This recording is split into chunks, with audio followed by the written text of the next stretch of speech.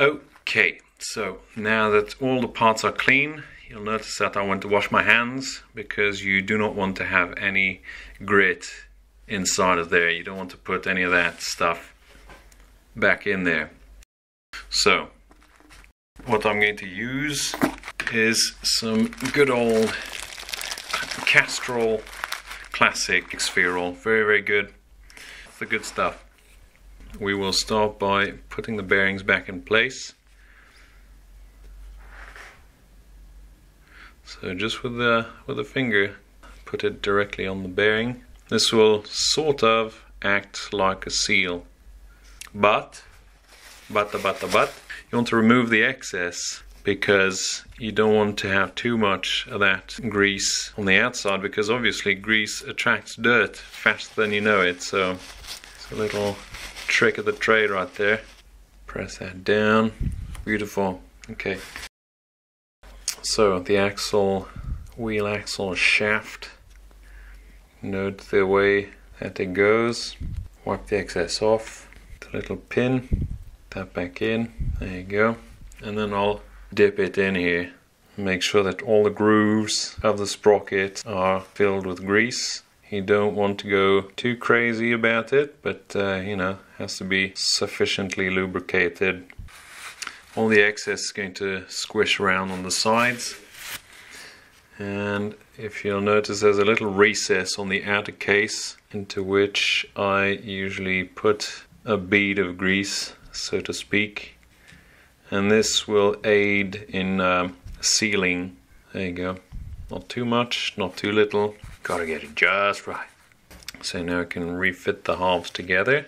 See, the grease is like squishing onto the in and outside. And start screwing again. As I said, they're all the same, so it doesn't matter which goes where. Now for tightening these, I wouldn't think that there's a tightening sequence. I don't know. I didn't fully read the assembly manual for this. Usually when you have something like this, you'd want to have the torque applied evenly across the part. So you'd go on a crisscross pattern. Now this is obviously a model, so I don't think it really matters, but still, you know, I'm mechanically minded. It's my job, so I'll do it in a crisscross pattern anyway. So I'll start in a way that seems logical to me. When you tighten them, you don't want to go crazy on it. It's made of plastic, remember, they're very tiny, these bolts. So what you have to do is seat them and just make them finger tight. You'll see the cases come together, and that's when you have to stop. There you go, that's enough. See the halves come together, and that's enough. Very nice, and then nearly done. Oop, see a bit of grease oozing out there, which is good. Some grease oozing out here as well, which is going to make some sort of a temporary seal, I guess. Better than putting some expensive sealing compound. And at this scale, it's perfect. Grease is hydrophobic anyway, so it's going to repel water naturally. Okay, so the cases are put back together, and give it a wipe down, because remember that grease will make the dirt and grit stick, so you don't want that. So here's something that I did buy from a model shop. It's highly useful, and you can refill it. And what I use is actually sewing machine oil. Okay, very good, very, very good. Moving on. Nearly done.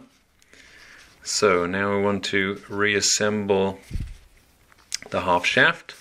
A drop or two. You can never really go overboard with this. And there you go.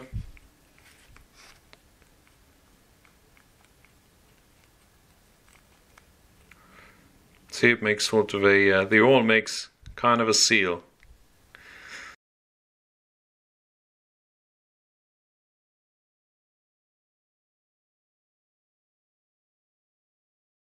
Okay, so stick the bearing back on and just slide over. I think there's a bit of wear. Apparently the inner race is spinning onto the hub here. Strange. It's a good idea to take a look at the teeth of the sprocket here as well. I can see they're starting to get a bit shiny, which means they're running in very nicely.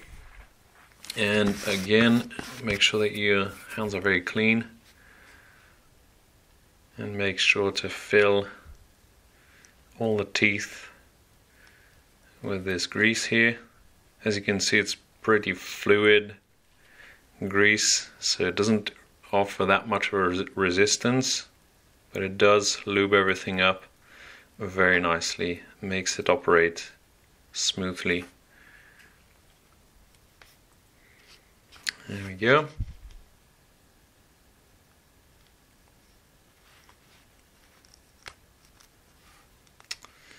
Beautiful. Switch back to the other head and put these little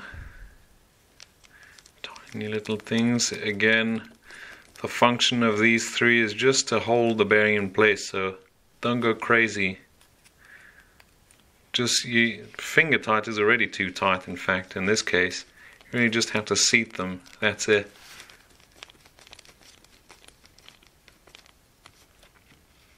The threads are so small it will be easy to mess them up, since the cases are made out of some sort of plastic. That is it, and all that does is to avoid the bearing to be pulled out. So give it a few turns to lube everything up, and there you go. Listen to that.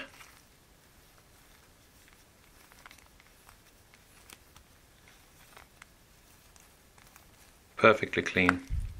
Wonderful.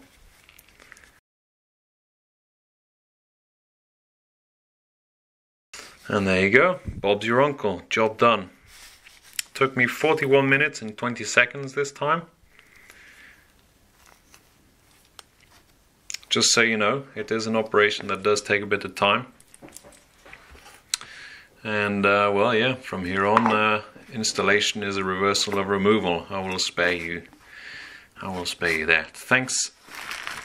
Thank you so much for watching. I do appreciate it very much. And I'll catch you all in the next video. Thank you very much again, guys.